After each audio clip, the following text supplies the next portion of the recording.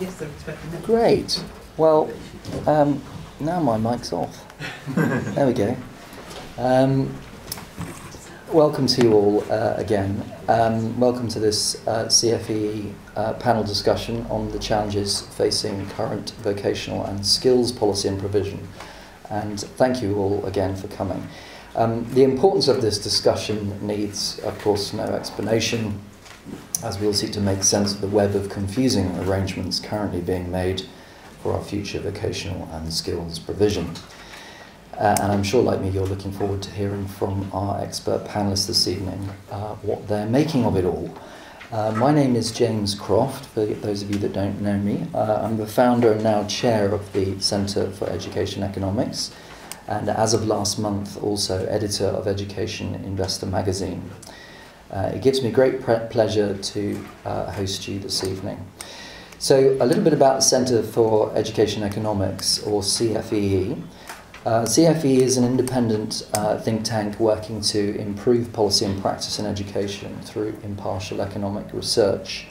It exists essentially for the study of education reform, to research and disseminate evidence addressed to how to improve the quality and efficiency of education services, achieve optimal outcomes for young people, and maximise the benefits of education to society as a whole. CfEE monitors global research output in the economics of education. We produce a monthly and annual research digest to disseminate this literature, well worth subscribing to, compiled by my colleague Gabriel Heller-Salgren, who's our research director. And we also market reports that we think deserve greater public attention, and bridge economists we believe to be of a special relevance for policy. We publish books and in-depth policy studies, which in turn frame our shorter reports and comment pieces on day-to-day education policy matters. And in support of this, we run a variety of different stakeholder engagement projects to inform our research and engage the public in the policy debate, events like this one. Now, we're delighted this evening to be partnering with VTCT, the Vocational Training Charity, a charitable trust, a specialist awarding organisation, for those that don't know it, offering vocational and technical qualifications in a range of service sectors. VTCT have been thought leaders in the vocational and training space recently, pressing government with us on the issues that matter for good policy, and taking a number of initiatives themselves too. Shifting the focus from starts to completions in our evaluation of apprenticeship programme success, working to join up the trail for young people with difficulties credentialising their learning and work experiences via a brilliant new scheme they've devised with education technology firm Digital Assess, called Skills Blockchain, well worth a look. And taking lead also with the Hair and Barber Council in informing Parliament of the value and diversity of the hair and beauty sector and the new range of career paths emerging in this space. So moving to our panel, Ewart Keep, who's going to be presenting, kicking us off with his opening presentation this evening, is Chair in Education, Training and Skills at the Department for Education, University of Oxford, and Director of Skills, Knowledge and Organisational Performance, otherwise known as SCOPE. You'll find more about him in your programme there. Mark Dorr deserves a special pat and thanks, pat on the back and thanks just this evening for stepping into the breach at very late notice. There was a frantic LinkedIn live messaging going on Friday saying, "Come on, Mark, come through for me," and he filled a late opening space. I shan't name and shame the individual that let me down. Gemma, pleased to have you with us, is Head of Funding and Assessment at LSECT, which is the company that runs Schools Week and FE Week. So I'm not sure whether to thank you or not, really. No, seriously. Definitely. A welcome advent to the media scene in education. Tom Richmond has spent almost a decade working in education, skills and welfare policy, and will be known to many of you from his role as Senior Advisor to Skills Ministers Nick Bowles and Matthew Hancock between 2013 and 2015. So welcome all. Thank you very much. I always take too long on that. And over to you, Ewart. Thank you very much. Okay, well, two quick health warnings. The first is we still live in an age of austerity, and you'll see that my slides, PowerPoint slides, are fairly austere in their layout. No frills there. And secondly, I ought to offer the very quick health warning that I am not an economist. Sorry, we let some of you in. Yeah, exactly. Okay, I was told to do something that gave an overview of prospective policy challenges. I've got 20 minutes to do it, and I hope to do it in less. So, away we go. First thing, which really worries me, is that we've created a set of markets or quasi-markets, and yet we haven't come to terms with what we've done. It's really interesting. Civil servants still talk about system, and you think, no, that's what we had. Don't have that anymore. And so I have a real fear that one of the problems we face is that we have a mixture of possibly the worst of markets and systems. We have markets, and then we have ministers who think that they can second-guess them or prod them or change them or play with them. I think that's very dangerous. And in fact, I think that problem underlies quite a lot of what's going to follow. Markets have a very different underlying logic to systems. And at least in the short term, as markets adjust to different trends, to different demand, coherence and cohesion may not be one of those strengths. And I think that's a problem for policymakers because they actually like some level of coherence and cohesion in terms of institutions and delivery mechanisms. And so I think one of my messages to policymakers is try and get to grips with the fact that the system that you had 20 years ago no longer exists. We are in a brave new world for good or ill, and that has its own set of logics. Okay, the big picture. Well, plainly, marketisation, greater contestability, a desire for new entrants. We have the Institutes of Technology and the national colleges, and having seen the recent announcement about IoTs and the amount of money that's available, for those of you with long memories, it looks suspiciously like COVE's, Centres for Vocational Excellence. I'm not at all sure that the IoTs are going to be the great big shiny palaces that I think some people originally thought. Skills plan, I'll come back to that. Accidental reform of the student loan repayment threshold. I mean, accidental in the sense that I don't think anyone did the sums before it was announced, because the implications for repayment rates on FE loans are going to be absolutely astonishing. Taking the repayment threshold up to 25k is not going to mean that too many FE loans get even started to be repaid. Apprenticeship reform and the levy, we'll come back to that very briefly. Other members of the panel know more about it than I do. Devolution of the adult education budget and combined authority skills strategies. At the moment, Greater London authorities busy trying to put together a skills strategy with very little intellectual and staffing resource to do it. The population of London is 50% greater than the population of Scotland. Scotland has a national government with all the resources that come with that. GLA does not. And it is not an easy process. And I say that because I'm on the task and finish group that's supposed to be doing it. FE loans. Well, I'm very nervous about FE loans, particularly when they're being given out by providers. I think there's a genuine moral hazard problem there. And is there an overall strategy? Well, my answer would be no. I'm willing to be challenged on that. I'm willing for someone to reveal to me the secret strategy that has eluded my observation, but I don't think there is an overall strategy for any of this. Recent history. We changed the world and we often forget it.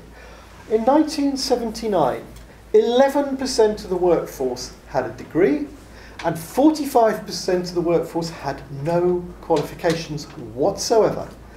Now, 38% of the workforce have a degree and only 8% of the workforce have no qualifications. So that's a pretty profound change. Now, you can argue about what's in the box labelled degree and you can argue what's in the box labelled qualification. But at a superficial level, we've made a massive change in the skills profile of our workforce.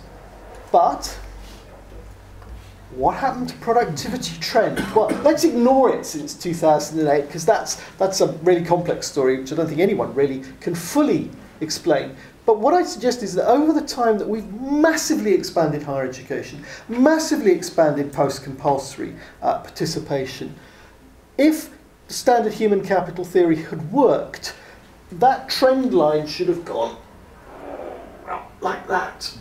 And it didn't. It didn't change one jot when you smooth the wiggles in it. So something that was supposed to happen didn't happen. And I think that really is quite a serious problem, because there are structural issues that underlie it. Now, last week I was at the Shard for an event run by the OECD, by their lead project around job quality and skills and the UK labour market. OECD's adult skills survey, it was very clear. We have the second lowest demand from employers after Spain out of 22 countries for workers educated beyond compulsory schooling. And that figure simply replicates earlier evidence from EU surveys and general trends that we've known for a long time, that many British employers have relatively limited skill requirements as measured by qualifications or post-compulsory education compared to other countries. We know from UK-wide National Employer Skills Survey that a lot of employers themselves recognise they have staff who've got skills that are not being used in the job that the employer has currently designed for them. PIAC again showed we have the second highest levels after Japan of apparent overqualification amongst workers.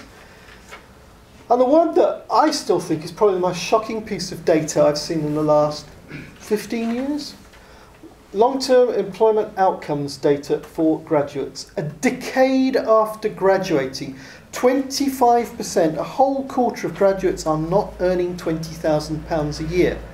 That means they haven't repaid a single penny of their student loan, and they probably never will. That is not a labour market transition problem. That would be 2 or 3 years out from graduating. 10 years out?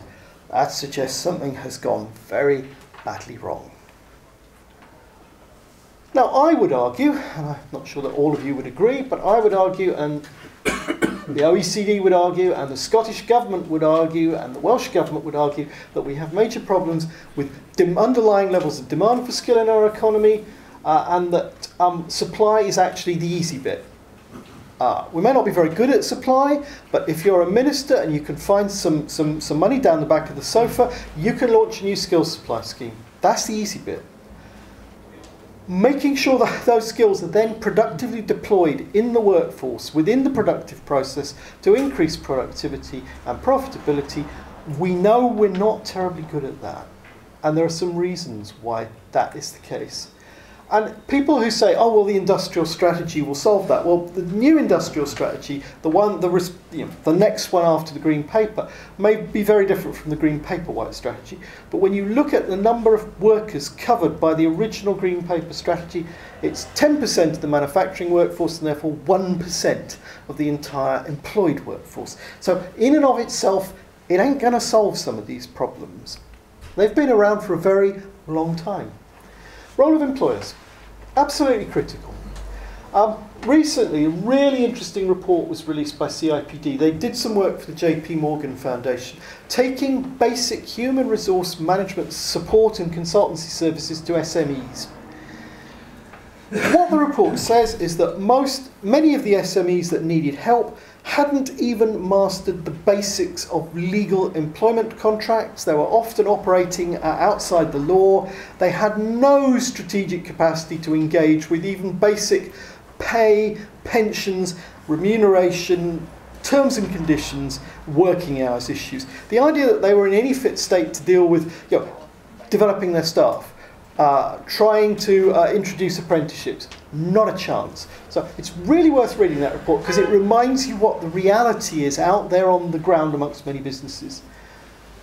Institute of Employment Research have done a project, Precarious Pathways, which shows broadly similar problems about the way in which young people are entering the labour market through increasingly insecure employment. And the last 40 years has basically been about government saying, oh, employers want to own the skills agenda. and then being rather disappointed when actually rather a lot of them don't. The data we have suggests that employers have retreated from training large sections of their workforce. There's been a significant fall in the volume of training days. And it has to be said that the employer ownership pilots, which cost 200 million plus, show that you can make some progress, but only with coalitions of the willing. Vast proportions of employers are not particularly worried about this and are certainly not willing to do very much and are certainly not willing to get their wallets out and pay for very much. So there is a real structural problem about what employers are willing to do.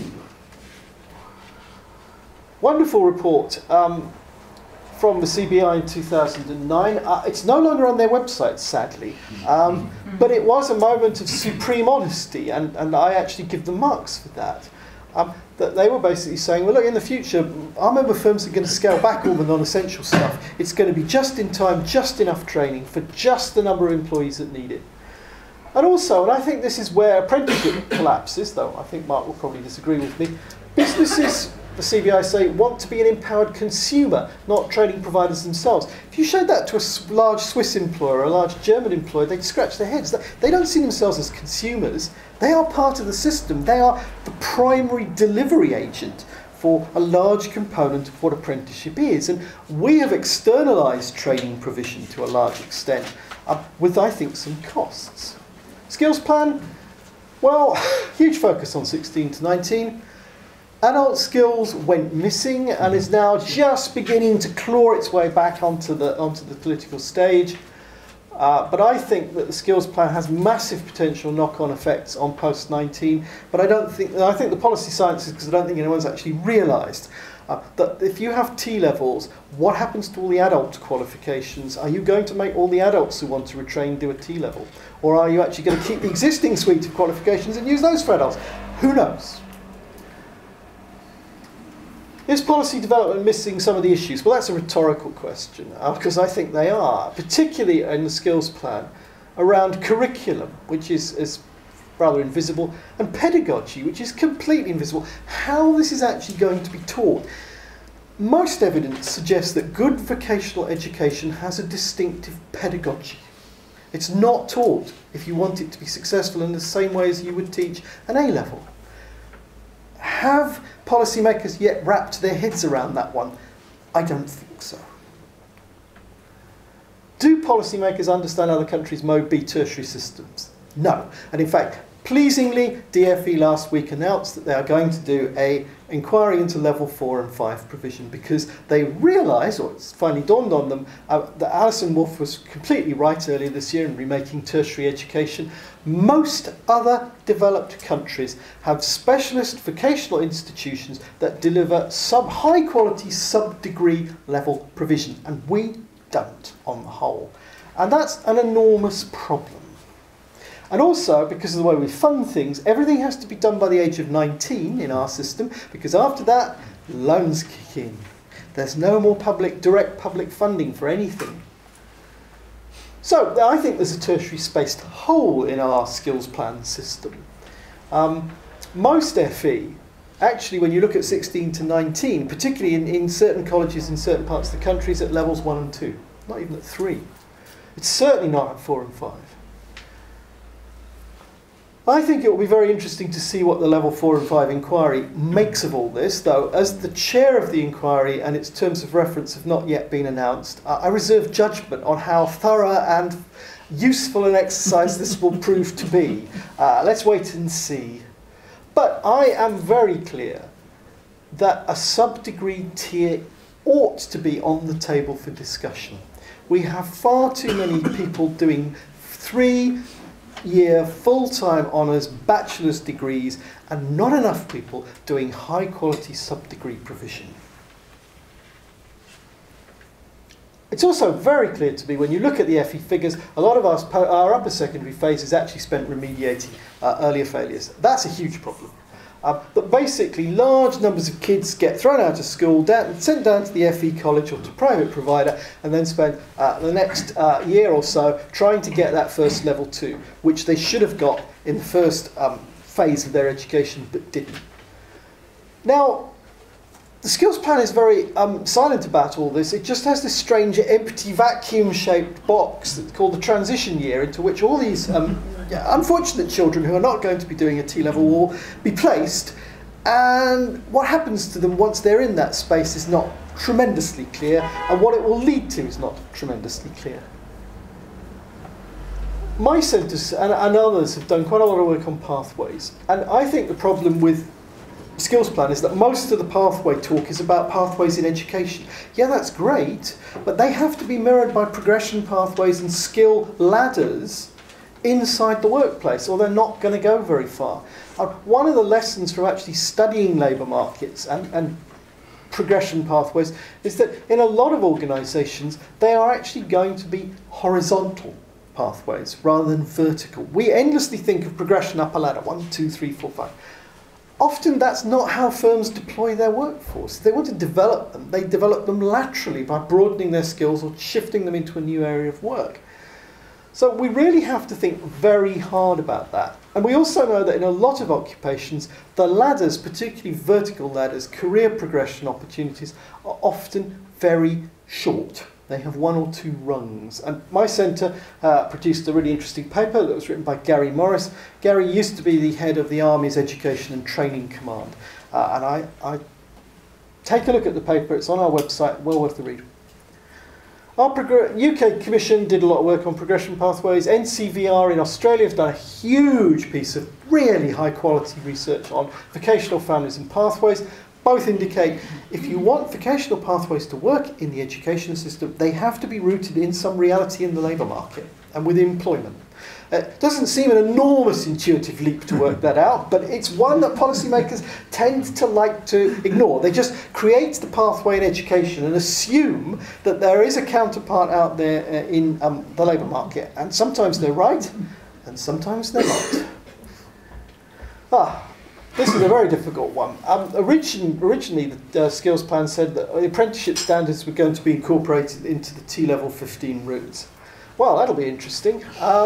Many of the apprenticeship standards are very job specific. My favourite is still mineral weighbridge operator. I show that to overseas countries that have got proper apprenticeship systems, and they laugh because they say that's a job, that's an entry-level dead-end job. I mean, you're going to learn to run a weighbridge, great, but that's not an apprenticeship.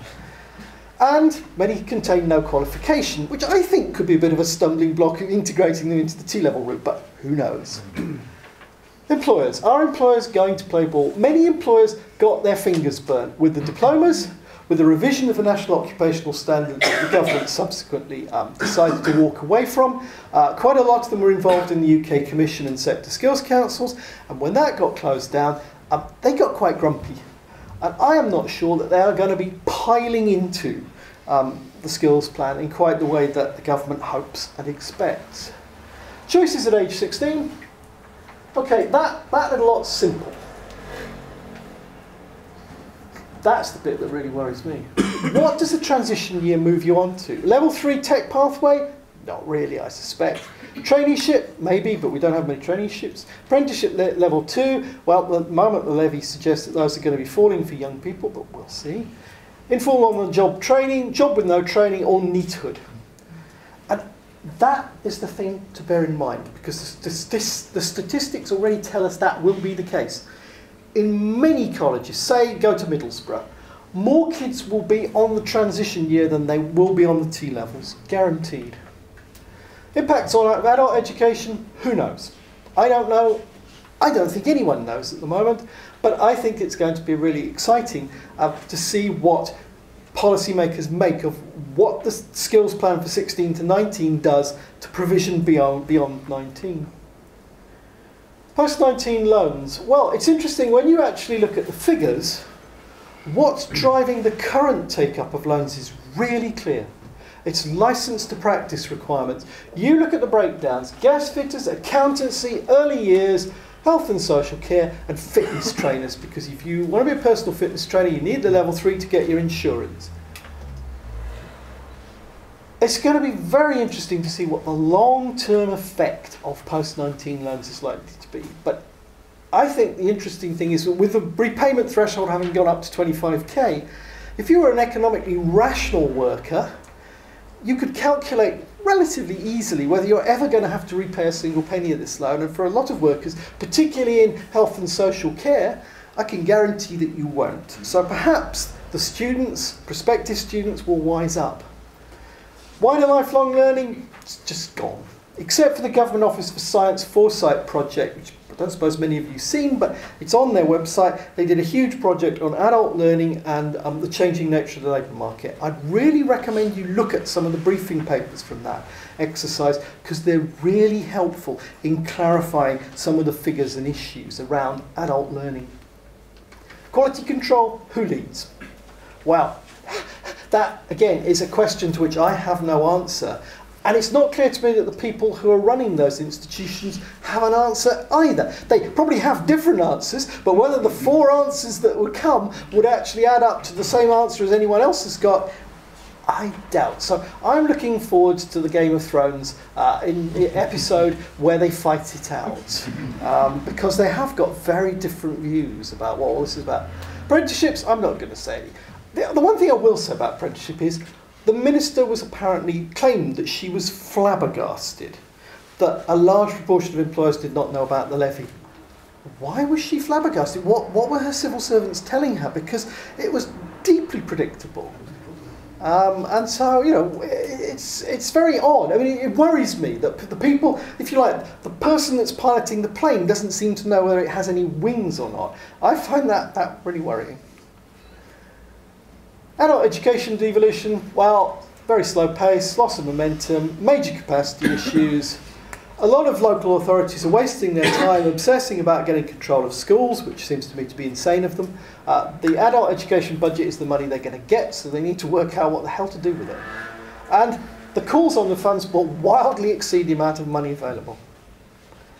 And the new commissioning system hasn't exactly got off to a sparkling start. And finally, almost finally, Conservative manifesto promised a national retraining scheme. Meaning what? Unknown. Labour manifesto promised a national education service to mirror the NHS. Meaning what? Completely unclear.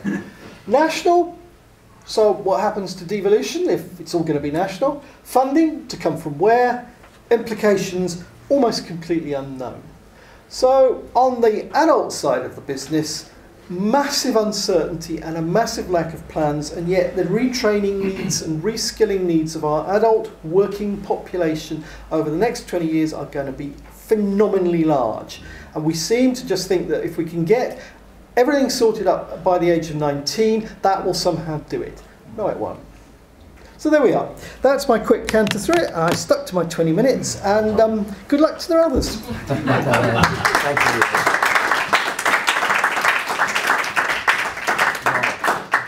Shall I stand up? You can do whatever you like. Sure. So you can imagine having a look at those slides beforehand and thinking, how on earth can I say anything coherent looking at those slides? So a web of confusing policies and a web of confusing comments, I think. I was an economist at university and an accountant. I don't know where that puts me in all of that. And over the last 48 hours, I've been speaking to business schools, careers providers. I've got Nursery World tomorrow. And this. So apologies if I sort of drift off on things, and I am going to speak and leg it, I'm afraid. So there is no overarching skills strategy. There isn't. There's lots of bits. There's nothing overarching, and that's one of the things we're saying is needed. I do believe that a market system is the best, but you'll always get imperfect markets, and where there are imperfect markets, that's where you need interventions. You can look at the £280 million underspent in adult education budget. That's not a market system, where there's enormous need. There's something wrong there. So I'm a great believer in market systems, but with the appropriate intervention and guidance where necessary. And there are 2 pillars to policy at the moment, which is social mobility and productivity. Productivity is industrial strategy, whatever you want to call it. What I would say is there's a lot of rhetoric around social mobility, but it's been totally abandoned. We are less socially mobile at the moment than we used to be, and a lot of the policies are pushing even further away. You see the T levels moving to level 3. Let's forget the level 2s. You see criticism of level 2 apprenticeships all the time. They're not proper apprenticeships, they're not proper training. The level 4, 5, 6 stuff's the important stuff. You see the English and maths disaster in this country. We are abandoning those that most need it, and we're abandoning policies to support those that most need it.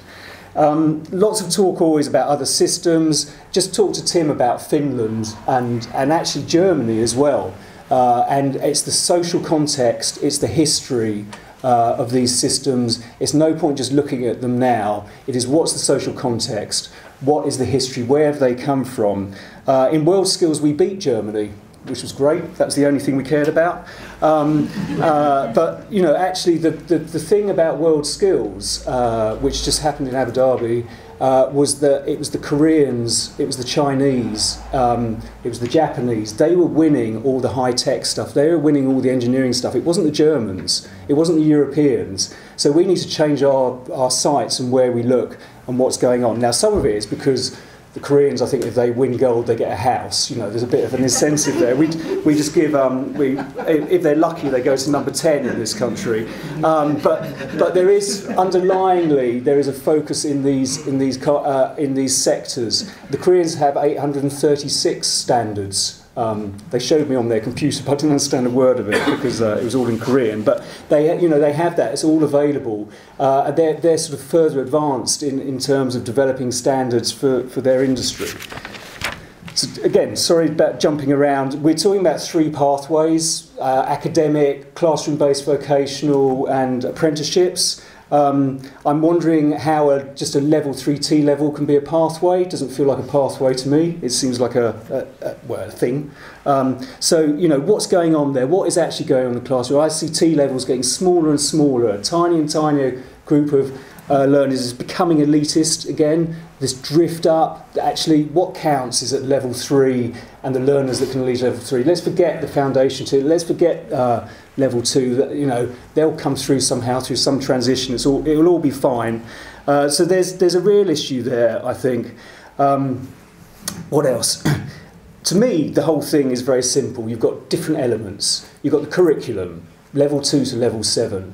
And that shouldn't be political. It should be what is needed. It should be driven or guided by the employers. It should be gathered. Then there's the assessment. And if the development of apprentice standards and assessment tells us anything, it is don't give non-assessment experts the job of designing assessment. You look at the assessments that are in apprenticeship standards, some of them are appalling. And it needs to be sorted.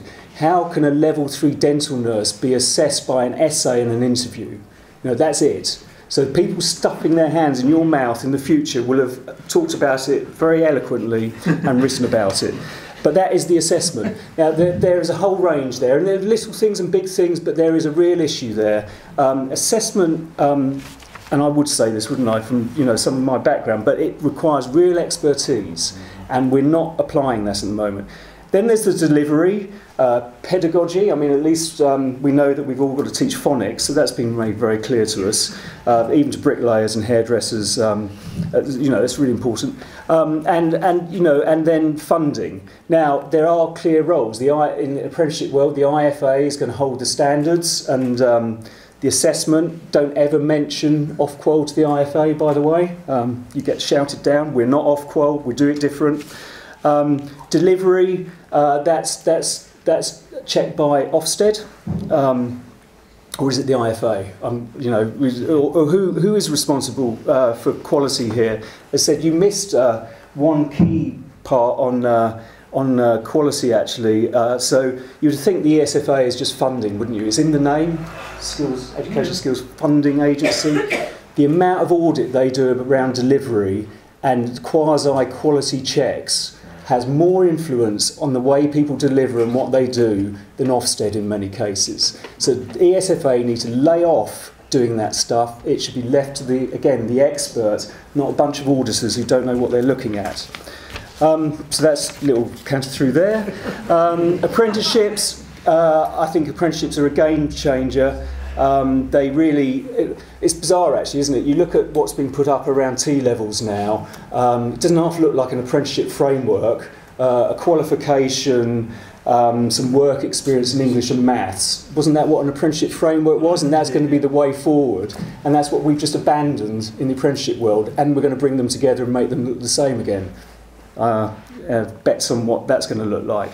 So, you know, there's strange things going on there, but actually it is a real game changer. The levy payers, over 50% rather than 15% of large companies are now registered to deliver apprenticeship work and actually have apprentices. That's massive. That's a massive change. It involves more teaching than assessing. That's a good change as well. And actually the employers are part of the delivery now. They are getting involved in the delivery. Again, I believe in a partnership, because actually what the employers need is protection from Ofsted and the SFA, and those that can protect them are the providers that get a kicking all the time. So why not get a kicking on behalf of the employers as well? But they, you know, that partnership, they deal with the bureaucracy, the employers can help with the delivery. That to me works really well. And I think we'll see lots of people, lots of employers going onto the apprenticeship register, not because they want to deliver on their own, but they want to deliver in partnership with providers, and that's the way to go. And many of the events I've been talking at, we've had lots of apprentices talking, particularly higher apprentices, and it is fantastic. The one I was at yesterday, he said, I go out with my mates from university, they all have pot noodles and I can have pizza, right? Because he's been paid and they're all worried about their debt. Getting on with his life, and actually the greatest stories are when these apprentices, who are often level 4, level 5, are saying, and then all the graduates come in and I'm managing them because they don't have a clue what they're meant to do. Right? There is a need for both, but I think we're going to get a massive rebalance about where higher education happens. A lot of the sectors are saying this is fantastic, at last we can get to those young people at 18 and help guide them, give them experience as well as the degree. We'll support them through their degree as well. And you listen to these apprentices, they're so happy that they're in work and learning in work, as well as, and the employers love it as well. The employers love their input. So I've said right from the beginning, at least half the levy will go on higher and degree apprenticeships. Absolutely. The only thing stopping it at the moment is the IFA and the painful process you have to go through to get standards and EPA's assessment approved. That's the only thing stopping these universities. There are 88 on the register, with another bunch ready to come through in the latest register. So actually, watch the levy disappear, but watch it disappear on 4, 5 and 6 and 7. You know, you can do a management degree. I'm an organisation of 22. We have 3 young apprentices, events, digital marketing, administration. I've told our accounting staff, do your AAT apprenticeship. Yeah, I can get 90% funding for that rather than you having to pay for your qualification. I've told my senior team, go off and do an MBA if you want, because at the moment I can get 90% funding.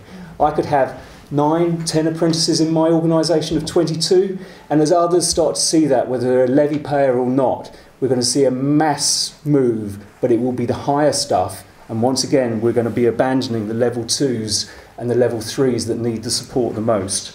In fact, half of HE, I reckon, if you look at the 50% that go to HE, probably half would be better off doing some form of blended approach or apprenticeship approach. And when you start looking at the LEO data for non-Russell Group graduates, if you compare that to level 5 apprenticeships, they're pretty much the same earning potential. And that's before all these other degree apprenticeships are coming through. So I think very quickly, parents, young people, let alone the debt and the payment of working while you're earning and actually having a job at the end of it, the whole information around what the potential is will be enormous. I'm afraid I think the colleges have missed the boat on 4 and 5. It's been 25 years since incorporation, 25 years since the polys have gone off to try and be Russell Group universities. They've realised that's not going to work. They're starting to look at apprenticeships, they're starting to look at level 4, 5. Some are dropping down to level 3 as well. The colleges had 25 years to fill that space and they've missed it. Now, I think part of the reason they missed it is because the universities kept offering everyone level 6. So how, sitting in a college, especially when I was a principal, trying to persuade someone they'd be better off doing a level 4 technical programme rather than going down to Hertfordshire University down the road and doing a level 6, really, really hard. Again, I think this is going to shift. Last few points. We're not starting in a great place, are we? You know, the FE gets blamed for everything. You get, 40% of learners coming out every year without English and Maths grade C, and then FE are blamed for not sorting it out within a year. So, you know, 10 years, schools get it wrong, but let's blame FE for the problem. The adult stock is phenomenal. The adult stock on poor literacy and numeracy, having been involved in Skills for Life in the early 2000s, we made enormous shifts. It's all gone back. You know, it's been abandoned, it's all gone back. We have a real problem to deal with. So I've talked about HE using up the levy. I think social mobility, young people are losing out at the moment on the skills strategy. SMEs are being forced out of apprenticeships. They have to pay 10%. Everyone said, oh, 10%, that's nothing. When you're a small business, with all the challenges you're facing, 10% is a lot. When you're a small business taking on someone that actually needs breakfast in the morning, needs support because they're not getting any parental support, needs their staff to support them through the training, and then you're saying, oh, and by the way, thanks for all that help, and you're going to pay 10%, they're saying go away. In many sectors, they're saying go away. And that is working against the very people who need that support. If the apprentice needs maths and English, it's even more effort for the provider and the employer. Why would you take on someone without their maths and English when you can take on an adult with it all, with loads of experience and can drive a car as well? You know, so the pressure is away from those level. So the focus is moving further and further away from the level 2 and level 3 learners. Devolution, I think we have to maintain a national entitlement but allow local flexibility to stimulate those areas that the local area needs. So they can facilitate, they can help. So it's a mixture of the two. And again, just on literacy and numeracy, I think, you know, how many people, how many arguments do we have to have about the GCSE resit policy until someone realises it is diabolical? It is mass failure. It is encouraging mass failure. The system is designed for the less able to fail. It's how the system is set up. And what it feels to me is like we keep on kicking the disadvantaged to keep them in their place rather than doing something that will actually motivate them and encourage them to develop. So again, that policy, if nothing else, should change tomorrow. And I've had plenty of arguments with Nick Gibb about it. I've talked to Anne Milton about it. It is something where we can still support those that could be getting their GCSE. You know, a bit of initial assessment. Half of you maybe get the GCSE. The other half we need to support in a different way. But to force them all through that system is just terrible. It's terrible education, and it's terrible for those young people. There you go. There's a little rant. Thank you.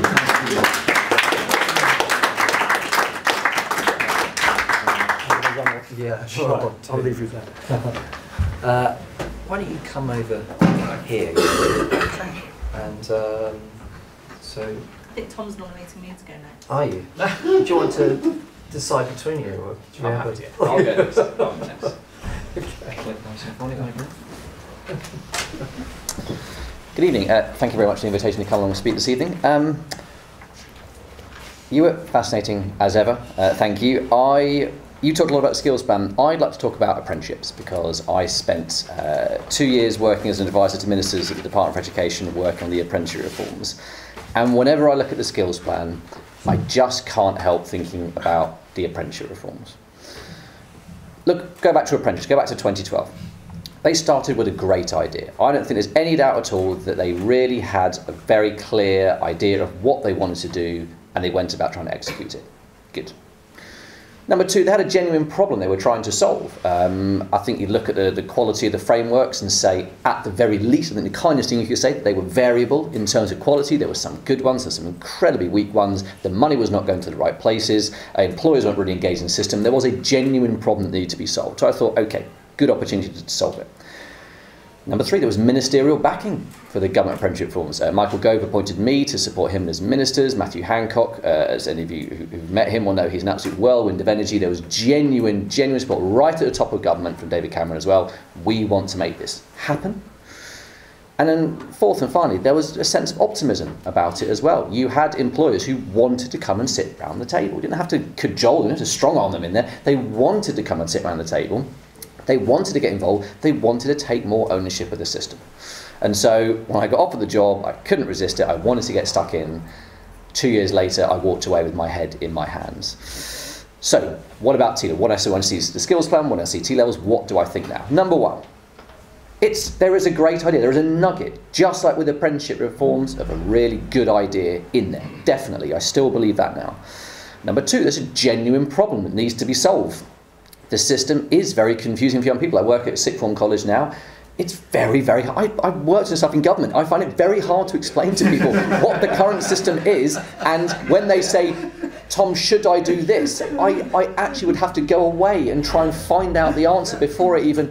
It's really very hard. And so when people talk about the lack of careers advice and career strategy, I would never expect my colleagues to know what's going on, and I worked in government, so I really couldn't expect them to know an awful lot more. There's still some low quality courses in the system. I don't know how many of you saw my TES article recently saying, well, I think there has been a lot of progress with tech levels, remember them? About 18 months ago, so they're old history now, of course. But they've done a huge narrowing down process to get rid of a lot of the ports, set a very high quality bar, strip out the rest. A lot of progress has been made, but there still is some work that needs to be done. So great, there's a genuine problem there. There's ministerial backing. I've heard it said more than once that technical education reforms is Justin Greening's #1 priority. I never really got a sense she was that into grammar schools. That could be my interpretation, but it certainly is her priority now. So you've got all of the ingredients, and there's optimism as well. There's a lot of employers who want to come and sit around the table, and employer groups who want to come and sit around the table. So I look at these two and think I see a lot of similarity between them. But for those of you who read my policy exchange report last year about where the government apprenticeship reforms have ended up, they've ended up, I think, in a very, very, very bad place, and it's not getting any better. The standards development is still out of control. By a very small c conservative estimate, I'd say 40 to 50% of the standards are not even apprenticeships. There's so little quality training in there. On assessments, it was the only slide of Ewart's that I disagree with, because you thought there might be a Game of Thrones face-off between those organisations. I think they'll all just walk away. I don't think there'll be any battle at all. When something goes wrong, I think they'll say nothing to do with me. I'm off. I'm off. Ofsted say we're just inspecting training. It's definitely them. I can just see that happening now. Everyone's been pointing fingers at everyone else. I don't think there'll be any Game of Thrones at all. The complete opposite of Game of Thrones. What is the opposite? They'll all sit there. I can't imagine what's going to happen. And on funding, well, when you see the FT reporting, we've already got companies is using the levy for paying for senior executives to go on to MBAs. You know this. It was predicted by me and many others, and it was predictable. And you still got a bit of a head in the sand approach. I mean, the Treasury is still obviously delighted about the whole thing. The less employers spend, the more money they get. But the employers are wising up, and they're not behaving in the way that you'd really want them to do. And as Mark said, we're trying to get young people into the labour market. I don't think that's the only thing apprenticeships should do, but there is a core of what they should be doing, and I don't think putting senior executives onto MBAs really solves that problem. So my point is very simply, we have been down this road before. We are still, in fact, going down this road with the apprenticeship reforms. We have not got it right at all on the apprenticeship reforms, and it's still veering off wildly in one direction. I cannot help but feel there'll be another review in a few years' time. The apprenticeship reforms already need another review to slam on the brakes, probably tear it all up and start all over again, because that's the only way that ministers know how. I think I look at where the skills plan is and the T-levels, and I think there is a nugget of a good idea, but I can already see it just very slightly starting to, it's just drifting at the moment. It's not veering off yet, it's drifting in the wrong direction, and all it takes is a few civil servants to say to a minister, everything's fine, let's go for it. And when they did, as we did with the apprenticeships, push too hard, too fast, without the infrastructure they needed in place, I fear we're going to end up, we will get the first ones off the ground. When ministers want something to happen, it will happen. We will see the first T-levels before 2022 election, assuming that is the next election, rather than tomorrow. But we will see some, I guarantee, just like with diplomas, we will get something. But someone else would come along, either a new Prime Minister of the same political party or a different political party, and say, nah, don't like this, let's do something else. I don't want us to go down this road again. We are going down this road again at this moment in time. Thank you.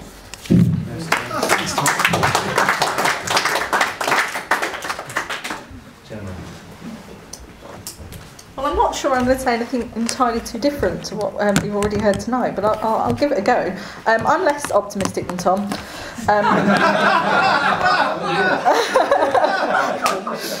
I read the skills plan last summer, the night before it came out, because my now boss Nick Linford gave me a copy of it on embargo so I could read it early, and I read it and I said it looks like a diploma, except it looks like a diploma with no money, and we waste an awful lot of money on the diploma. Ewart slide earlier about incredibly specific apprenticeship standards.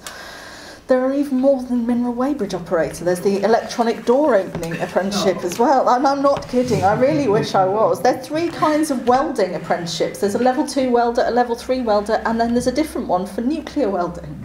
Who knew there were so many different types of welding? But there is. Last year, IPPR did a report on England's apprenticeship system, and my favourite line from their report was in the foreword, where it said that England is in danger of introducing an apprenticeship system that would work well in the economy of the 1960s, but is not fit for a 21st century workforce. I read it and I shouted, hear, hear. I agree.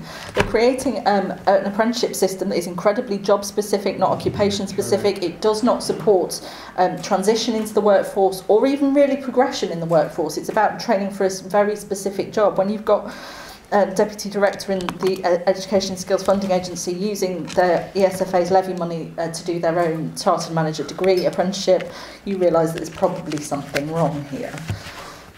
T-levels. T-levels are going to create silos. You have a choice. You have an academic choice or a technical choice. I don't believe that the choice is that binary. I think the system is much more complicated. I think the labour market is much more complicated than that simple choice. I mean, 60% of higher education is already vocational. I mean, what is medicine or law? Has anybody taken a look at those occupational routes through that? Are we going to replace those completely by T-levels? I doubt it. My reading of where these reforms are coming from is to make things look more like an A-level, to make things look more like things that the people that have written this report understand, because they're the things that they have done. In theory, as a member of a political party and a student who did her good GCSEs, who did her facilitating subjects at A-level, who went to a Russell Group university, I should be the perfect advocate for why the system works, except it doesn't. I got a degree because that's what I was told I had to do next. The first job I took didn't require me to have that degree. I've got a degree in politics. I sort of play around in this area, but I'm not employed in politics. I only had to pay £3,000 to do that. I didn't have to pay £9,000. It didn't matter to me so much that I was making a binary choice between a more occupational choice or an academic choice. I wasn't ready to make that decision at 18. Yet, the problem we've got with the skills plans, we're asking people to make that choice at 16. Do you want to do this or that? I couldn't tell you now what I want to be when I grow up. And I'm fairly certain that there's an awful lot of people that are in the very same position. Did anybody plan to get to the job that they're in currently? I'm not even sure that I could advise somebody to get to the job that I'm now in, even if I wanted to go back and to tell them what they needed to do. We've got this incredibly rigid programme with the skills plan of routes and pathways within it, and here are the job roles that sit under these. There's an occupational map that describes how these things are. If I take a look at one of them, and I've seen a couple now, digital one is often used at events. I can't translate those into the labour market. I don't imagine that there's a business in this country that would replicate anything that's in those occupational maps. If I take a look at any large company, they have HR departments, finance departments, they've got accountants, they've got maybe engineers. I'm fairly sure BAE Systems has more than one sort of occupation within it, and yet in these tech level routes we're creating these very rigid structures that suggest that you are this or that, when actually the truth is that things are an awful lot closer than we expect them to be. I have a huge problem with this concept of employer ownership, and let's put employers in charge. If employers had perfect foresight, no company would ever go bust. They don't. They have not got the capacity or the understanding or the ability to be able to create systems or qualifications or frameworks or standards. It's not what they do in their business. Maybe they ought to speak to some of those organisations whose business it is to create those things. And looking at those things and looking at our labour market, 99.3% of businesses in the UK are small. 99.9% are SME. We've got a system that is designed by large employers for large employers. And it doesn't really reflect the 60% of the workforce that actually work in something that isn't a large employer.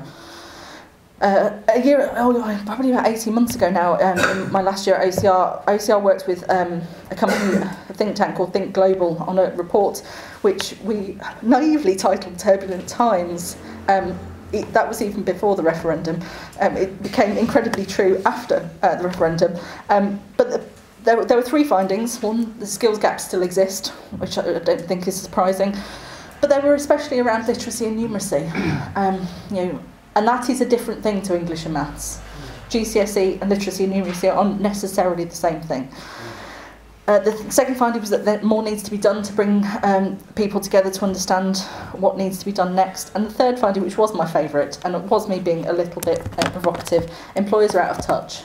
The employers that we surveyed, around 500 or so, with a predominant focus on small and micro businesses, because they often don't get heard, they had no understanding or recognition of the reforms that are happening, the young people that might be wanting to enter their occupations, what their motivations were or changes, what their requirements would be in looking in work.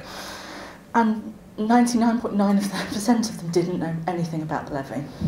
Didn't know anything about the levy or what the implications of that were.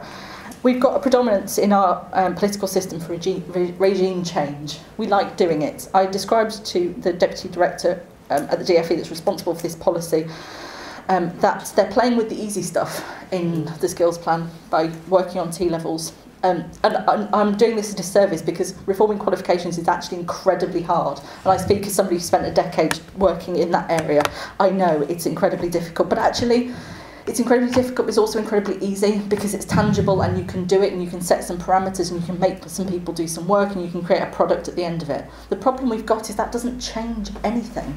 It doesn't change the pedagogy or the curriculum. It doesn't change what's taught in those locations, and ultimately it doesn't actually create more productive employees at the end of it. We've also got a problem about language.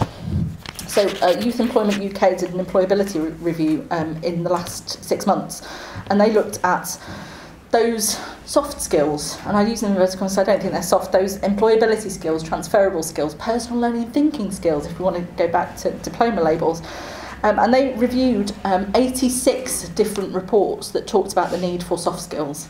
And in those 86 reports, they all used different words to describe what those skills are. If we can't even agree on what those things are that enable people to look you in the eye, to be able to hold a conversation, to do a presentation at work, to speak to their colleagues, to be professional, then how do we fix the rest of it? We know qualifications have value, yet everything we get being told is that these qualifications don't work, they're not right. The analysis that was done on the skills plan was done on out-of-date information. The simple fact is that the qualifications landscape has changed in the last 5 years because of the implications of Alison Walsh's review. We've created tech levels and applied generals. Those qualifications are in their infancy. We have no idea yet what the impact is going to be of those changes, and yet we're already going to throw them out. These poor kids that are going to be the ones in 2022 that do the T-levels for the first time are the poor kids who are going to be sitting new GCSEs in their relatively early age, they're sitting new A-levels in relatively early states, but they're also the poor kids who had to sit new national curriculum assessments as well. When we get to the end of it, if they are more productive, more employable, easier to enter the workforce, which one worked? Did any of it work, or was it just the fact that the economy started growing and we need to employ more people and there's actually jobs available for all of them? I think we've got 4 big problems from the skills plan. We've talked about some of them already, but I'll give you them all. The transition year. It's not a year. Transition is a really horrible name, but in the past we've called it foundation learning tier, entry and level 1. We like labelling things, is the conclusion. It needs a proper review. What is it? What works? How do we get people to the next step? What is that next step? How do we determine for each person what that step is, and how do we best support them to get there? How do we stop this permutation of low levels of skills?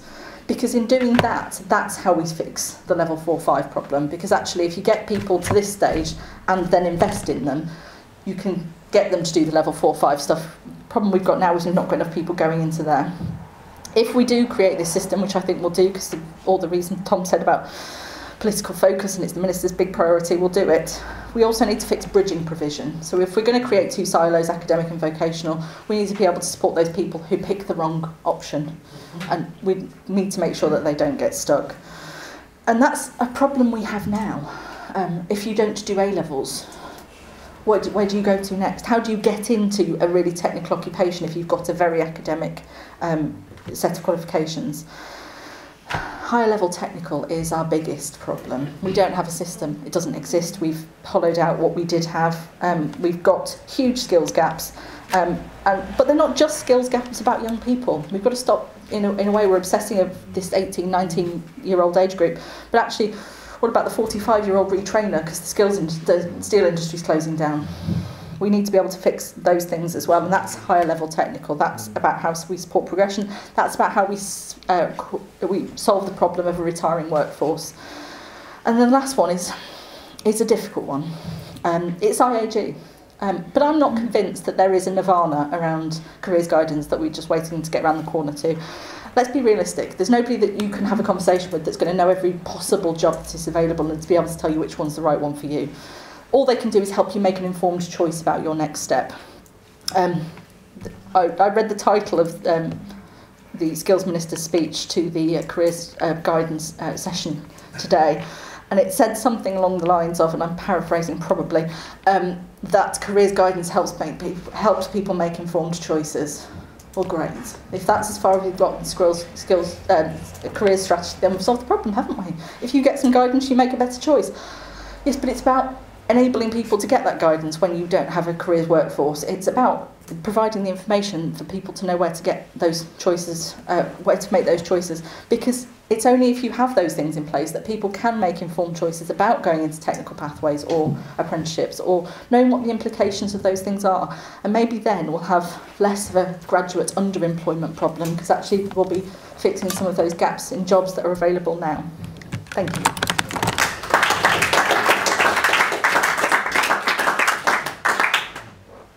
Very good. Gosh. I don't know about uni, but I hardly know where to start. Let's hear from you all. Jonathan, and then Rafe. Huge congratulations to all of you. I think it's the first time for many, many months that I've been to a discussion group where Brexit was not mentioned once. I applaud you from the bottom of my heart. How you managed to do it, I don't know. I normally at these events am the despondent, depressed one. Welcome to the club. And it's wonderful. I engage with the Department for Education quite extensively and local authorities all around the country on particularly special educational needs. The one thing you didn't mention, which actually seems superfluous, is talking about supported apprenticeships and supported internships. Because OMG, the mainstream is in such a mess. How do you start doing that? And I have a son who did a level 2 and level 3 instead of A-levels, managed to get into university to do a degree in education. And what do you do with a degree in education? You go into financial services, which he's just started. And I have a daughter who has just finished an apprenticeship, which was appalling, except it did get her a full-time job, which she started 3 weeks ago. But that was despite the system. There was no training. I looked at the apprenticeship work that the subcontracted company was doing, and it was pathetic. So essentially, thank you for realising I'm not the most despondent person around here. And I will now go and slip my wrists. Rafe. Rafe, and then Carol. So you three are the Minister for Skills tomorrow. and you're not allowed to change legislation at all, but you can do two things to make things better. What are they? Good question. Let's have Charlotte's question and then Carol's comment, and then we'll have some answers. Hi, I'm Charlotte Davis from Fit to Learn, a Croydon community interest company. We set up precisely because we were fed up of our youngsters setting fire to the place, and the group that set fire to the place all had low skills. The research we are embedded in is identifying that all, and I mean all of you low level, and we expect it to be about 50% of the population, have pretty much no control over all their motor skills, their sound processing and their vision, therefore they can't access learning, and we know that that bottom level don't. So what we want to see is a real agenda for real basic skills development that every child should have achieved by 7, which quite frankly is not in place. And that is, until you address that, nobody can actually develop skills. I know that because I see postgraduates, professionals, etc. They're all missing gaps that cause them to be very anxious. I see maths graduates who can't do a 12-piece jigsaw puzzle. Left side of arm works with left side, right side works with right. They cannot bring the two sides together. They cannot work over their midline. That tells you they haven't mastered their primitive reflexes they should have got at 2. And I am sorry, but I see a lot of professionals and adults in that position. That is what the UK looks like, and all your kids in the transition year will be in that condition. Okay. Carol? Yeah, Carol Willis from the National Foundation for Education and Research. Actually, my question was going to be the same as yours, but I am very depressed and I'm a very glass, half-empty person. Let's go to the top now. Yes, let's finish and go to the one. Because it's really important that we sort this out. It's great that HE places have expanded, but we now have more and more people who are going to HE who don't always go on to really well-paid jobs. There's a huge variety of outcomes, and we need a really good alternative technical and professional route for our young people. And so, Jenny, you started to give us some answers, but I'd be really interested to hear about, what do we do? What do we need to do here? You talked about, the policy being in a disarray and the government are trying to sort it out slowly. How can they help? You talked about employers not being committed, withdrawing, in the context of an employment market where people are moving jobs more frequently. You would expect them to invest less in training because they don't reap all the rewards. But what can we do? What are the positive responses? Okay, can we just hang on to that, Bennett? Yes, so what can we do, and to frame it in race terms? You're not allowed to legislate, but what can you do as a skills minister? You could do an awful lot in our system without legislation, believe you me, if you're Secretary of State. Okay, I'm going to have two things. One is a process issue. I think in the long term, if I was Secretary of State, I would want to build collective memory into the policy-making process. If we actually knew what we'd done in the past and why it didn't work, we could have saved ourselves billions of pounds and a lot of failed young people's lives and qualifications they've been given that got abolished the year after they got the qualification. And also some kind of reality check inside the policy process. So, Tom's point, dream up a nice policy, there is a challenge function somewhere in Whitehall that actually says, yeah, that's the plan, but here are 3 reasons why it might not work. We lack a proper challenge thing. So, policy process is one thing. The second thing is a real left field idea, but I think it's one of the things that really marks us out from other countries across the globe that are successful at training, particularly apprenticeship, but also adult skills. We've put the provision of training in the hands of external providers. In most other countries that are good at training, the company's own human resource development function in-house is capable of delivering and designing the on-the-job elements of apprenticeship and a huge amount of structured on-the-job learning. The bulk of learning that we all do as adults in the workplace is structured on-the-job learning. It's not going on a course. and there are techniques to do it. But the one bit of the skills workforce that the Education and Training Foundation has no mandate over and no funding for is improving the quality of employers' own in-house training workforce. And I really think there are huge gains to be got from concentrating on that and trying to do something about it. Because it would crack apprenticeship and adult learning quite significantly if we could do some things around that. Wow, okay. Two things that I would do.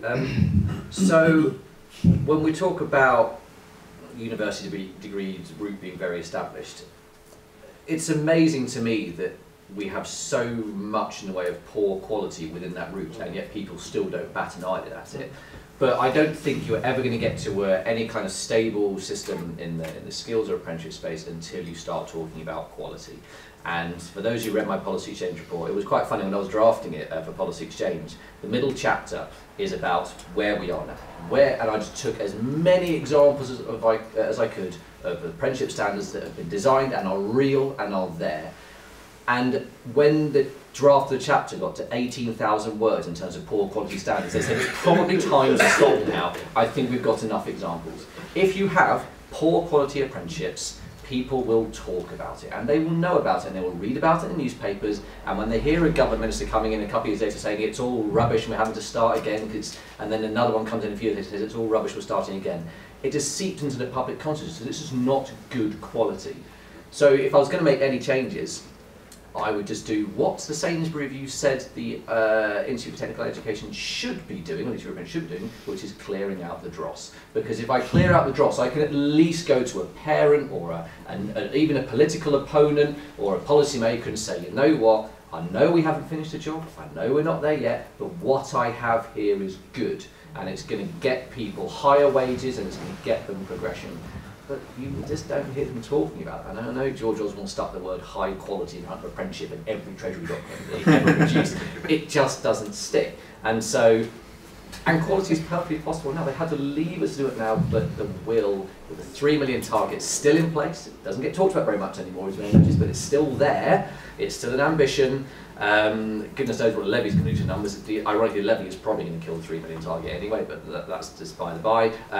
If you don't do quality, you're not going to get anywhere, because you're never going to attract the parents who really, really want it. They're very aspirational side of it. That's nothing to do with what class they're from, what part of the country they are. It's about aspiration. I don't look at that as an aspirational choice for my child, and that's the problem. And the other thing I do is I focus on quality, and I just slam the brakes on. Because every month that passes now, we have apprenticeships going off over there. We have the 16 to 19 skills bands starting to drift off over there, and every month that passes, they are just going to get further apart. It is not irretrievable yet. It will be probably within 12 to 18 months now, because once you get the first few T-levels there, which are tangibly different, they're different standards, like Ewart says, they're talking about using the same standards. I just don't think it's ever going to work. They're totally different beasts, different assessments, different standards. It's a different product. It's gone off over there. Oh wait, we've now got to start all over again. So I'd slam the brakes on. I'd focus on quality. And that goes back to John, your point about just quality. You know, when someone asks you, so how did it go for your child? You're going to say it was rubbish, and then they're going to go tell someone else it was rubbish. They're probably not going to do that about physics A level. You know, I'm not going to. I teach the new A levels. They're a lot more rigorous than they used to be. They're huge. I'm going to go and say to someone, I teach psychology. You know, it is actually better than before. It really is better. It's harder, it's bigger, but it's better than before. And I can say that with my hand on my heart. I'm not going to do that for something that is just poor quality. So slam the brakes on, worry about quality, and you will start to get some movement in the right direction. That's what I take it. Okay. My two things. One very small thing, one probably very big thing. First one is change performance tables and measures for schools. Because the minute that you ask schools to promote apprenticeships or technical, they can take a look at what they're actually being measured on and continue doing GCSEs.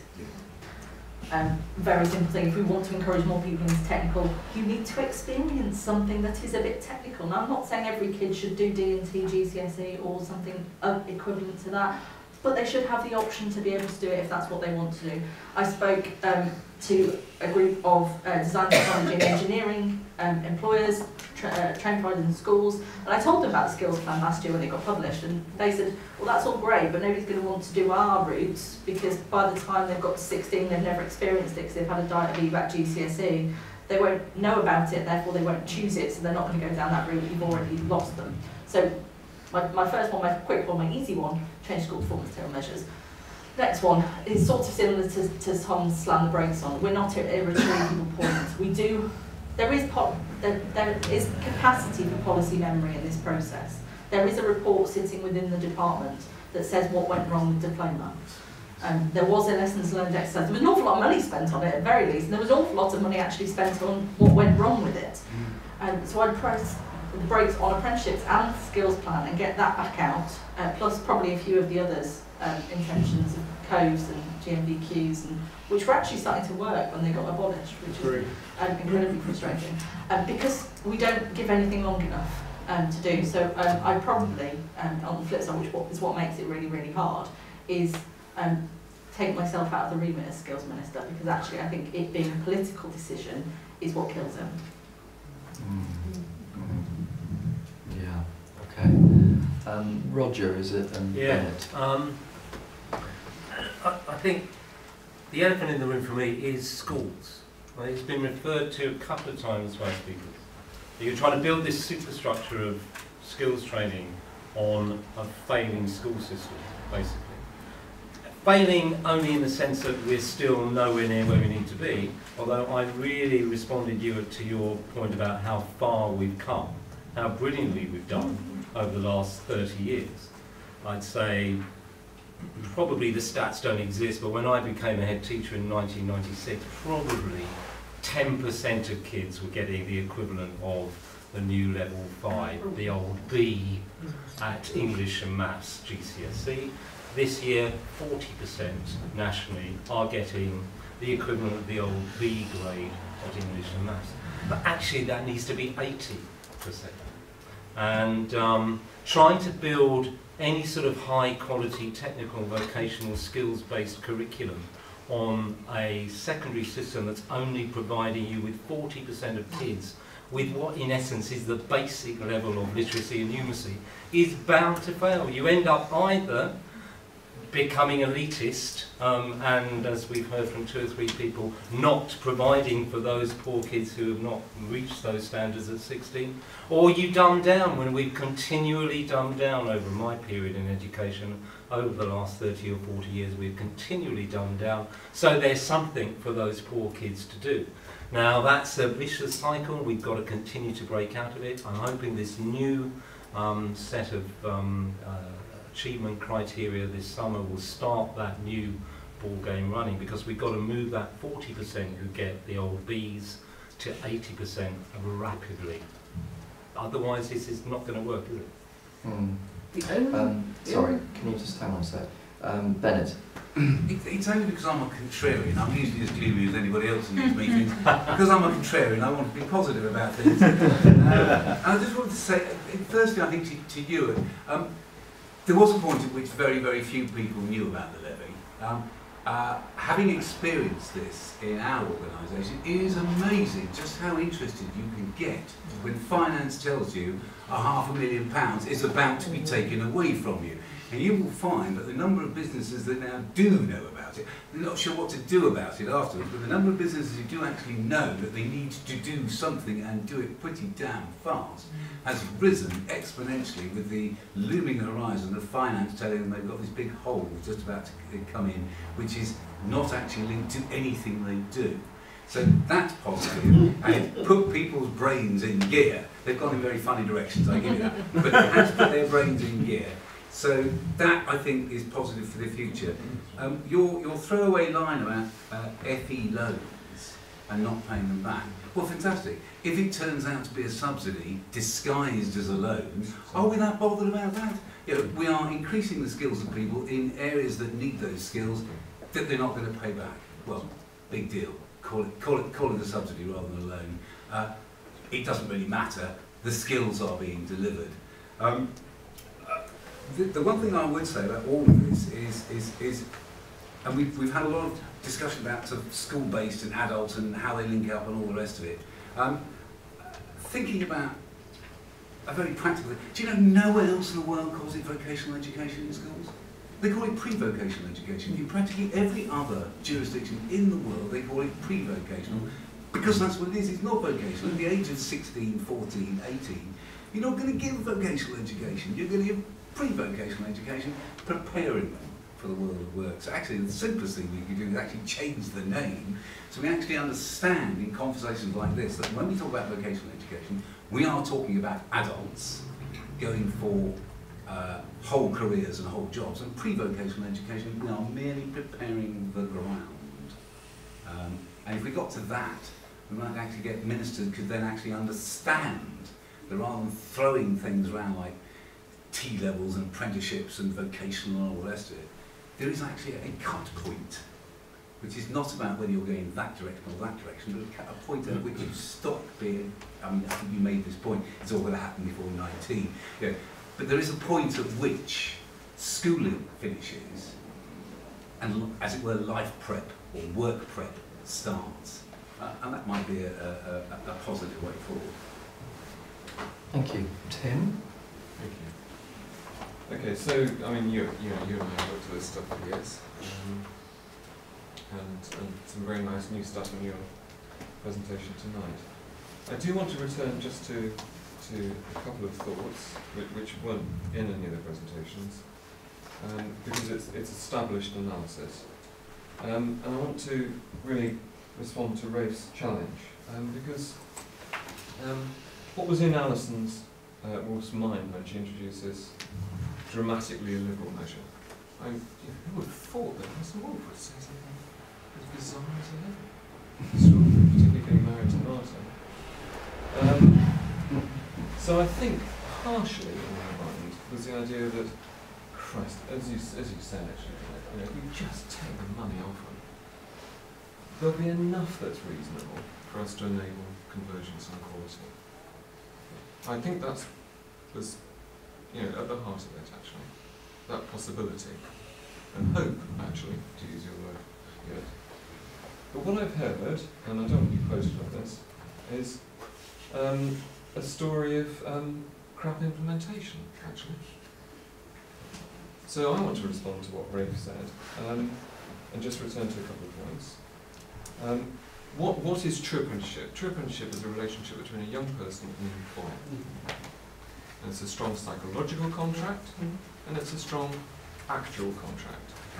The reason the employer is interested in the relationship is that they are not paying this young person a professional wage. And they will only pay the professional wage when that person has learned the things that are needed for high quality productive processes. And at that point they're prepared to pay the differential between the training rate and the experienced worker rate. And frankly, we have seen the emergence of that dynamic in certain industries, completely away from any form of government regulation, restriction or levy. It continues to grow in certain sectors. So my response to you, Rafe, really is what I would like to see. I'd like to see the institutions involved, not complained about, but held to account for crap implementation. Where the hell did these standards come from? It's not that there's a shortage of evidence. Chris Winch, Linda Clark's work on the expansive standards which exist just across the water in France, in Germany, which we've known for centuries are vital to employment in areas other than the one for which you've been trained. In other words, true labour market flexibility after training, because you can't predict exactly when the jobs are going to occur. So it is a catalogue of blimey O'Reilly, and you could have anticipated all within it. So what are the individual actors in this artificial system actually up to? They need to be held to account for what they've been doing for the last 2 years. Thank you. Okay, let's have some response. Oh, okay. Doesn't have to go in this order. Kick off. I mean, I think the point about schools is very important. I mean, we have not yet reached the stage where enough people leaving compulsory schooling, now extends to 18, achieving what they need to achieve in order to move on to the next stage of their lives, to enter the labour market successfully, and particularly to train for high-level jobs. We've had that problem for a very long time, and although we have made progress, you're absolutely correct, we haven't made enough, and we're just going to have to keep chipping away at it. But I think there's another problem with schools, and that is that they're rational actors, and if I was the head teacher of a school, looking at how I was judged, and I had my own sixth form, then frankly, what I'm going to do when the kids reach the age of 16 is, my school is going to be very selective. I'm going to keep the kids I think are going to do score well at A-level, and I'm going to dump the drops, and they're going to go somewhere else. And where they usually go is the FE college, where they then have to be remediated. And I don't think that's a good system, and I do think there is a major problem that in a way A-level is the default route for the kids who've done relatively well, and we still see the vocational as the route for those who didn't do so well, and the sort of re-inclusion, re-motivation. Now, there's an element of truth behind that model, about the re-motivation, possibly if it's done well. But it's still not an adequate model, and I worry that the T-levels will simply enshrine that if we're not careful. The transition year certainly will. If you get put on the transition year, you're not going to transition to anything too jolly, I suspect. In terms of the levy, yeah, the levy hasn't been done very well, and I think the problem was that whatever Alison thought it was going to be, the Treasury just saw it as magic money. Hey, yeah, it's like it's not our money. We just save some money. But of course, what people didn't get their heads round is that when we had industrial training boards and a levy 35 years ago, 40 years ago, we didn't have the collection of providers that we now have who can help employers to navigate the system in ways that are economically rational but possibly not what policymakers wanted. So this time last year I was at an after-conference panel session for the Association of Business Schools, and they were ecstatic. Oh, yeah. Christmas had just come early that year. They were already gearing up for their MBA offer. They were going to every big company who's currently got a graduate training scheme saying, your levy, it's an MBA. Yeah. And that's what will happen. Now, I don't think certainly not what the Richard Review intended for apprenticeship. I don't think it's what ministers intended, but it's the problem that people want their money back, and this is the easiest way to get it. So I do think there are some of the incentives are quite perverse. As for holding people to account, well, it's interesting that no one wants the job of being the chief exec of Institute for Apprenticeship. I can't imagine why. I think that in the end they'll have to get a foreigner who doesn't know what they're letting themselves in for. Because, yes, there will be someone held to account, and I'm willing to make a bet that when somebody has to get in front of the Public Accounts Committee, when someone has to take the public blame for things not having worked out as planned, IFATE is going to be the body that takes the hit. And that's the problem. That it's easy to have sacrificial victims, but it doesn't solve the problem. And the fact that there is, and I think Tom was probably right, there probably won't be a fight. Everyone else will just say, oh, it's them, they've got to sort it out. The buck will get passed beautifully, and there will be no clarity. Yep. And that's the difficulty, and I don't see in our system who really owns the problem. If no one owns the problem, it won't get solved. Yes. Interesting, I looked on the website again, just to check, and in France, it's unbelievably clear whose fault this would be. Oh yeah, yeah. And the duties of all of the actors are very, very strongly stated in law. Yes. There is a glorious document produced by the Department for Education that describes the responsibilities for the apprenticeship programme. What sits with the IFA, what sits with the department, what sits with the SFA, what sits with Ofsted, and what sits with Ofqual. I challenge any of you to read it, not want to slit your wrist. It's an incredibly unclear statement of who is responsible for any of these parts. I'd love to hold somebody to account, Tim. I think the problem is that the people that you'd want to hold to account have probably moved on. And the ones that are left passed the buck and said, oh, yes, that's the responsibility of people we've replaced, we're going to do it better this time. which is the answer, to be fair, that I have been given on occasion. We're going to learn. We're going to do it differently. We've been given this challenge and we're going to make it better. But without learning from what's gone before. So I'm not really sure how they intend to do it, except that they're confident in their own ability to do it, or that they're confident in their own ability to have moved to a different job before something went back to hold them to account. Yeah, I mean, I'd like to just build on Ewart's point. I mean, Tim, your question of what is an apprenticeship is a really good question. And you would think at some point during the last 5 years that the government had really just settled this very clearly. And if you go back and look at the Rich Review, there was getting there, not quite there, we got something out there. But actually, it was, so in my policy exchange document, the first section was the history of the reform so far. And if you look at it, the government did publish a definition of an apprenticeship. And it was a terrible definition, absolutely terrible. It was essentially any job with training could be an apprenticeship. A really good example is occupational. We talked about this job versus occupation thing. Now this is not something I'm an expert in, but they put the word, they said that any apprenticeship, the government said it's very clear that any apprenticeship must be in a recognised occupation. But at no point did they define what an occupation was. UKCS were desperately trying to help. They just weren't. They were kept at arm's length. This is. So they kept. And every time, if you ask the minister now, if it was a written question or anything like that, they would come up with that same definition 5 years later, and it just wasn't good enough.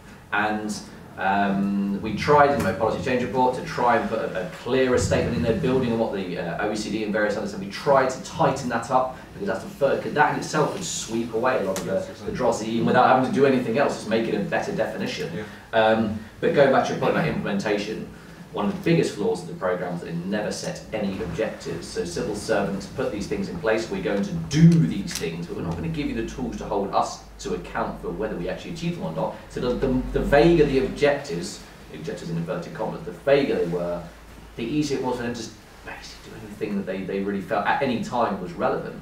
And so you look at a 3 million target, that came way after the reform. Now, if that wasn't an objective, fine, put it in place at the beginning and go and deliver. At least everyone knows what's happening. But that came in several years later, and then they still claiming equality as an objective, but of course that doesn't match with the 3 million target at all. And so it's basic programme management. And if you look at it as anything other than entirely basic, set clear objectives, get all the actors in the system to agree to them, and then set timescales, clear responsibilities, put them in place. It's not rocket. I'm not a programme management expert, but I know it's really, to get some basics will get you a long way there. It hasn't happened, it is not happening.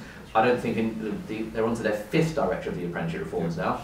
They're going through every couple of years on average. The next one will probably come in and stay for a couple of years and probably move on to something else, and they will not want to be held for account for things that their predecessors did, etc., etc. So without any clear objective for the programme, still without even a respectable definition of an apprenticeship, I just find it very hard to see how it's going to get better. You could maybe steady the ship, but getting better, I can't see it.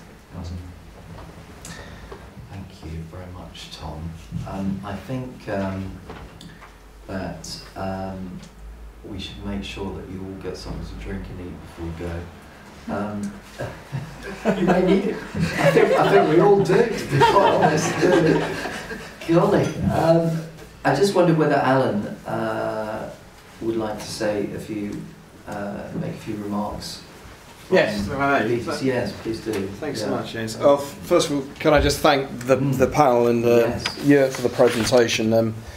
I knew we were going to be in for a fun time when I saw the slides that you sent through, and thank you for setting us off on that note. I think, as a chief executive of two awarding organisations and a tech ed company that's involved in the middle of all of this, all of those perspectives that everybody in the audience and from the panel has put forward are ones that I wholeheartedly recognise, and especially this debate between quality and quantity. I've got 8,000 learners doing general applied qualifications. What happens once those kids have got those qualifications? What value are we going to place on the future? We had it with the 14 to 19 diplomas. That was stopped as well. We haven't got those qualifications that are in apprenticeships. That stability that we're asking for the system. 65 secretaries of state for skills and employability in 30 years. 65 secretaries of state. 11 machinery of government changes.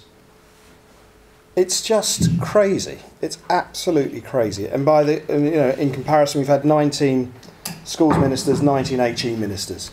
So you can see just where this is not a stable system. So I think there are some challenges in there. I haven't got the answers. We're just part of the group that's trying to get some of the responses that the system is demanding.